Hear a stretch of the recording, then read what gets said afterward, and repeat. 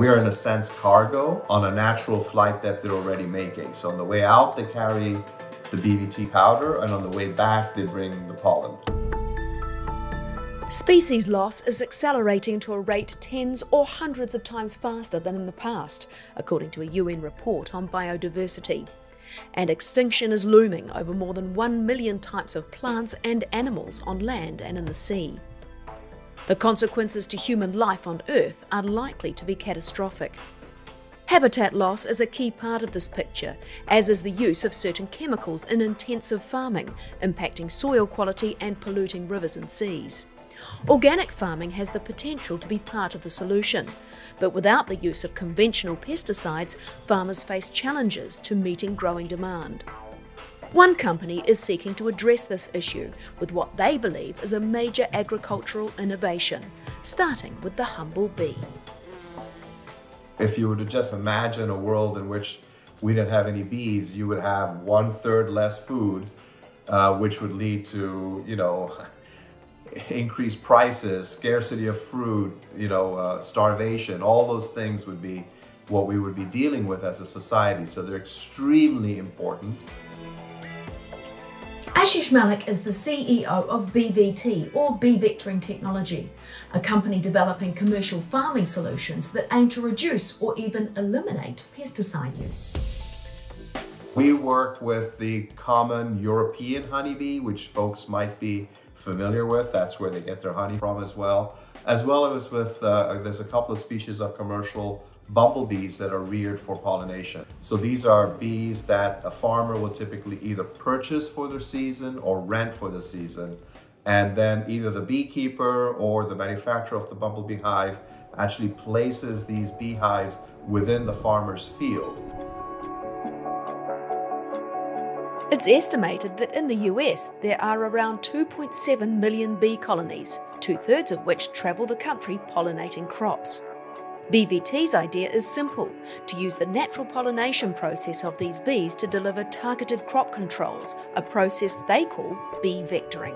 We are in a sense cargo on a natural flight that they're already making. So on the way out, they carry the BeeVT powder, and on the way back, they bring the pollen. And what happens is when they actually reach the flower, that's where kind of the magic happens for the farmer, because there's a few things that happens. The bees are visiting the flower, and in that process, the powder drops off their bodies, and it we have a microorganism, a living, safe microbe that's inside the powder that colonizes the plant tissue, and that's what gives the farmer the crop protection properties he's looking for. But at the same time, he's also getting the pollination benefits of the bee itself. The powder itself is a type of beneficial fungus, the exact strain of which is subject to copyright. We isolated our particular strain in the soils in Ontario, Canada, and have developed it because it has beneficial properties for the crop.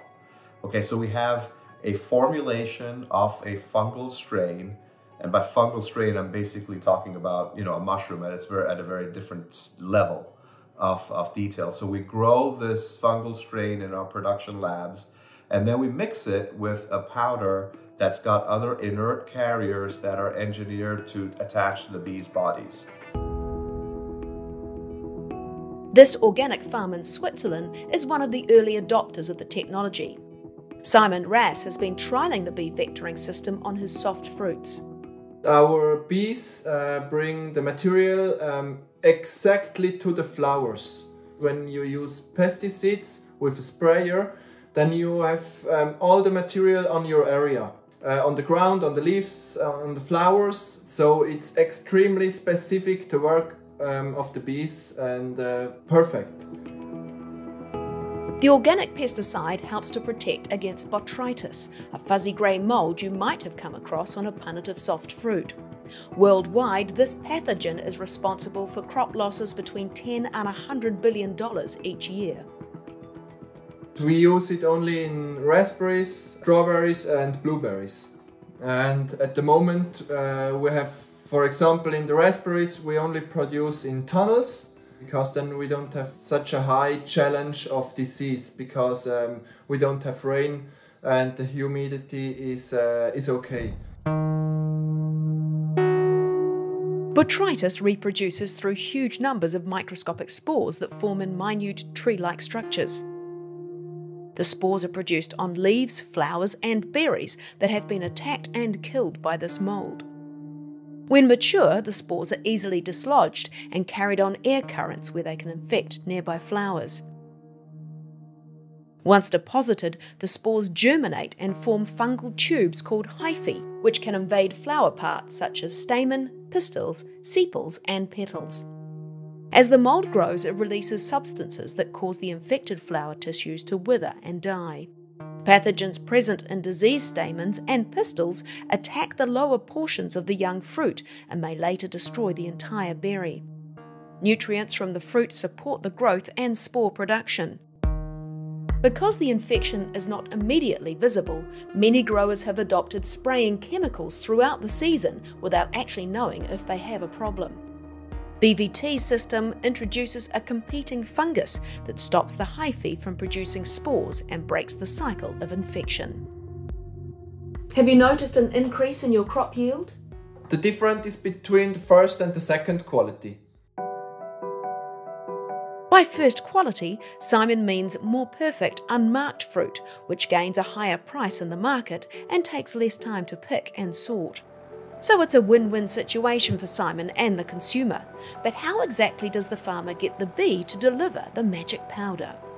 So this dispenser actually attaches, so over here, if you can imagine, is where the hive is. It attaches to the outside of the hive, and through this little gap at the bottom is where the bees, as they're crawling out of the hive, they walk through our dispenser, and we have a little powder that's contained inside this cartridge, and this powder gets dropped in a very kind of metered way into that path. So as the bees are leaving the hive, they actually walk across this powder and they fly with the powder to the crop. So we work in this example I've shown you, we work with the commercial European honeybee hive. We've got a similar system that works with the bumblebee hive that's incorporated within the inside of the hive itself. So this is fantastic for the farmer, fantastic for the consumer as well, with fewer pesticides used. But is there also a benefit to the bees? Because numbers have been declining for many years now, haven't they? Yeah, colony collapse. Yeah, absolutely. So not directly, but indirectly, yes, because you just kind of hit the nail on the head. There's many different factors that are contributing to colony collapse and decline in bee populations. And probably the most prevalent is the overuse of chemical pesticides. So there's a direct correlation with some insecticides that are used to the health of bee populations, but there's also now increasing evidence that even chemical fungicides have an effect on the colony's health and other products that are used in general. So we've actually got a very elegant way that the bees can help themselves. By applying a bee-safe biological product to the crop, the farmer doesn't need to spray as many chemicals, right? So as they reduce the amount of chemicals that they're spending, it'll come back and benefit the health of the bee population as well. Is there any data on that? Have you been able to collect anything? Every time that we're doing a trial to measure the beneficial effects to the crop, we're also asking the beekeeper to collect bee health data. So they actually look at colony strength. How are the frames developing, right? What's the development of the larva? How much of the frame is actually covered by larva? And so we are tracking that data. We probably need to do that for another couple, 3 seasons, just to get enough data to be able to draw some conclusions from. But the early indications are that we're not hurting the hives, because that's the first thing that we have to make sure of. But we're beginning to see some benefits that we could also attribute to the overall system in terms of improved colony strength. While BeeVT technology is well placed to work with organic farmers such as Simon, they are also partnering with large non-organic growers in several states in the US. So this technology has huge industry-wide implications. If commercial farmers can protect their crop in a way which supports biodiversity in the environment, then it's a good outcome for our farmers, our bees, and the future.